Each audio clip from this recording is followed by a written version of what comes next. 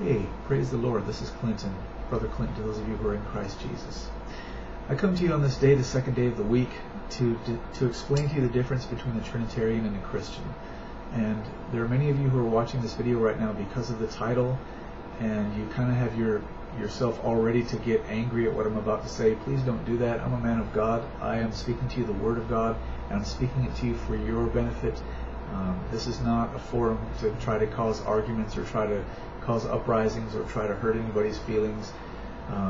If you believe that God is a Trinity, I'm coming to you with the Word of God, and what I'm not doing is I'm not discounting your relationship with God. I'm not saying that you don't know the Lord to a degree. I'm not saying that you haven't had experience with God. I'm not saying that He's never spoken to you or led you, or even that you're not born again. What I'm saying is that there's a difference between a Trinitarian and a Christian according to the Scripture. The doctrine of Christ is very pure and important, and in fact John said, the Apostle John, he said God is love, but at the same time he said, if any man come unto you and bring not this doctrine, receive him not into your house, neither bid him Godspeed. For he that biddeth him Godspeed is partaker of his evil deeds. There are many different Jesuses in the world, and the difference between a Trinitarian and a Christian is the difference between the Trinitarian Jesus and the Christian Jesus. Okay, and if you're a Trinitarian, you're still not seeing my point, but please bear with me, and I'm going to show you from the Scripture that there is verily a difference. If you're a Christian, when you say the Lord Jesus Christ, you're talking about the Almighty God of Israel, who created the heavens and the earth, who begat a Son, called him by his name, dwelt in him, manifested his name through him, allowed him to be crucified for the sins of the world, took up his body again, ascended into heaven, poured out his Spirit, birthed his church, and who is coming again to sit on the throne and judge all men and establish his kingdom on the earth. Okay, that's what the Bible says about the Lord Jesus Christ. If you are a Trinitarian, then when you say Jesus, you're talking about you're not talking about the Almighty God who came in the flesh. You're talking about one of three persons of the Almighty God. And from this point on, when I explain what a Trinitarian believes, I'm going to totally depart from the Scripture because none of this is in the Scripture anywhere. You believe in a God called God the Son, who is the second person of the Trinity, whose name is Jesus. And you believe that this God was sent by another God called God the Father into the world, and that these two gods existed together when the world was created, and that they created the worlds together. And you believe that this God is coexistent and co-equal with this other God called God the Father, and that somehow when judgment comes, these two gods are going to be standing next to each other or sitting next to each other. Okay. The God that you believe in, called God the Son, doesn't exist. Okay, and the reason I say that is because as a Christian, I believe the Scripture. There's no such thing in the Scripture. So if the Jesus that you believe in is God the Son, then the Jesus that you believe in is not the God of the Bible. It's not the Lord Jesus Christ of the Bible. You may call him the Lord Jesus Christ, even as Catholics call their Jesus the Lord Jesus Christ, and Jehovah's Witnesses call their Jesus the Lord Jesus Christ, and so do Mormons call their Jesus the Lord Jesus Christ. Okay, but it's not the Lord Jesus Christ. It's a false god that's made up, and it came from paganism, and it's not according to the Scripture. In all of the Scripture, from Genesis to Revelation, there is no mention of any God called God the Son. Now you're getting a little angry with me, and you're saying, well, I don't believe there are three gods. Why are you saying I believe there are three gods? Okay, that's a fair question. When I ask you, if you're a Trinitarian, and I ask you, why do you believe in a Trinity, or how do you believe the Trinity? You say, well, there's one God that's equally existent in three persons, eternally existent in three persons. Okay, what are those three persons? God the Father, God the Son, and God the Holy Spirit. That's what you say, right? God the Father, God the Son, and God the Holy Spirit. Okay, well, I'm going to agree with you a third of the way. God the Father. God the Father is God. Okay, God the Father is in the Bible. Okay, God the Father is God. He's the only God there is. God the Son. Who is that? There's no God the Son in the Bible anywhere. God the Holy Spirit. Who is that? There's no God the Holy Spirit in the Bible anywhere. Okay? So when you say God the Father, God the Son, and God the Holy Spirit, you've just mentioned three gods. if you can't see that, then I have to say that you're blind, because a 5-year-old could see that you just said that. God the Father, God the Son, God the Holy Spirit. That's 3 gods. You just said God 3 times and attributed that to 3 different deities. Okay? There's no such thing as God the Son and God the Holy Spirit, and that's why God the Son and God the Holy Spirit are not in the Scripture. It's written in the Scripture, if any man speak, let him speak as the oracles of God. 1 Peter 4:11. So if you profess to be a Christian, okay, and I'm saying this, keep in mind, I'm not falsely accusing you, I'm not saying that you don't love God, I'm just saying that if you're speaking words and phrases that are not in the Scripture, you shouldn't be, and that's error, and that's probably why you're a little confused.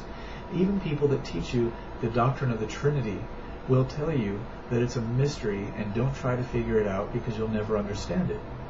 Okay? But the Bible says that it's God's will for us to know the mystery of the Godhead. Okay? Let me read that for you. Colossians chapter 2 or 3. Pardon me just for a second while I find it for you. Colossians chapter 2. That their hearts might be comforted, being knit together in love. Pardon me, this is Colossians chapter 2, verse 2. And unto all riches of the full assurance of understanding, to the acknowledgement of the mystery of God, and of the Father, and of Christ, in whom are hid all the treasures of wisdom and knowledge. Okay? So it's God's will, and it was Paul's will, for people to come to the knowledge of the mystery of God, and of the Father, and of Christ. Okay? So it's God's will that you know Him. And Jesus said, this is eternal life, that they might know Thee, the only true God, and Jesus Christ whom Thou hast sent, in John chapter 17. So it's not God's will for you to be confused about who He is. It's His will for you to know Him. Know who He is. Okay? So the reason that these Trinitarian teachers have told you that it's a mystery, and that you'll never be able to understand it, so don't even try, is because what they're teaching you is nonsense. It doesn't exist. There's no such thing. In all the Scripture, there is no God the Son, God the Holy Spirit, eternal Son, coexistent, 3 persons, co-eternal, right hand of the Father. All these words and phrases that people use to teach you this Trinitarian doctrine don't exist in the Scripture. And Peter said, if any man speak, let him speak as the oracles of God. The reason for that is if we speak as the oracles of God, then we'll be speaking truth. But if we change it for our own opinions or for theological nonsense, then it becomes confusion, and we can't do that.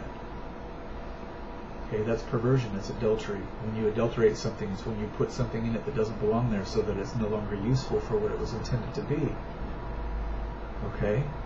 So let's not take a Catholic pagan teaching that's not in the Scripture anywhere and try to make it fit into the Scripture like you would take the wrong piece of a puzzle and try to pound it in and make it fit when it doesn't fit. Why don't we just take the right piece that's supposed to fit there and another piece, the right piece that's supposed to fit there, and put them together, and they all fit together perfectly, effortlessly. When you look at the Scripture is very plain. It means what it says. But when you try to force a doctrine into the Scripture that doesn't belong there, then you come up with verses of Scripture that don't make sense, that you don't understand, and that you have to try to re-explain with the witchcraft and nonsense of theology by going back to original Greek and Hebrew and saying that the words of the Scripture really don't mean what they say, and assigning other meanings to the words instead so that they fit into your doctrine. Well, that takes so much work, and at the end it will profit you nothing because you'll perish. But if you'll just submit yourself to God and believe His Word as it's written, and if you don't understand something, ask Him a question, ask Him to reveal it to you, rather than turning to theologians and commentaries to try to re-explain it and redefine it, then you'll do well. My friends, there is no Trinity in the Scripture. There is no triune God. There is only one God. He has come in the flesh. His name is Jesus Christ. He begat a Son, called Him by His own name. The Son of God got His name by inheritance. The Son of God is just that. He is the Son of God. He's not God the Son. He is the Son of God. There's verily a difference. So if your Jesus is God the Son, then you're not a Christian. You're a Trinitarian. Because there's no such thing as God the Son, and you have set yourself outside of the doctrine of Christ by proclaiming a God called God the Son. And therefore the Bible says you have not God. For he that transgresseth, whosoever transgresseth and abideth not in the doctrine of Christ hath not God. Okay? So if you're proclaiming a God called God the Son and another God called God the Holy Spirit, then you have set yourself outside of the doctrine of Christ, and therefore you have not God. But if you're proclaiming, as the Scripture says, Jesus Christ has come in the flesh, the Lord Jesus Christ, the Son of God, then you are within the doctrine of Christ. Okay? If you're proclaiming words and phrases, if you're teaching with words and phrases that are not in the Scripture, you set yourself outside the doctrine of Christ. If you stick to the Scripture, then you are in the doctrine of Christ. Therein lies the difference between a Trinitarian and a Christian. I hope this will be a blessing to you. I'm here for you if you have questions. I'm more than willing to show you from the Scripture the answers to your questions. Be advised that I'm not going to entertain profanity. Don't use profanity when you comment, because it's not even going to appear. I'm not even going to converse with that, because it's ignorance and it's rude. And also, please be advised that I don't care for the doctrines of the Catholic Church. I don't care for the doctrines of the so-called Church Fathers. If you think to correct me by anything that I've said, then offer your correction from the Scripture, rightly divided, and I will receive it. But if you offer correction from the Catechism or from the Church Fathers and things like that, or from theologians, I'm not going to accept that, because that's not correction. That's not profitable for doctrine, for reproof, for correction. Only the Scripture is profitable for doctrine, for reproof, for correction, because it is given by inspiration of God. Okay? So, and you may feel that the words of Justin Martyr or Irenaeus are given by inspiration of God, but if they contradict the Scripture, then I have to disagree with you. Okay? And I'm going to go with the Scripture, the written Word of God. So I'm here for you. If you need me, if you want to ask me questions, go ahead. I'm here to help you. I'm happy to do so. That's what I'm here for. But please be advised that I'm not going to get into long and extended arguments about your opinions about Trinity and things like that. I'm only interested in what the Word of God says. And if we can speak together according to the oracles of God, then I know that we'll both come to the same truth. Blessed be the name of the Lord, and peace be to you who are serving the Lord Jesus Christ.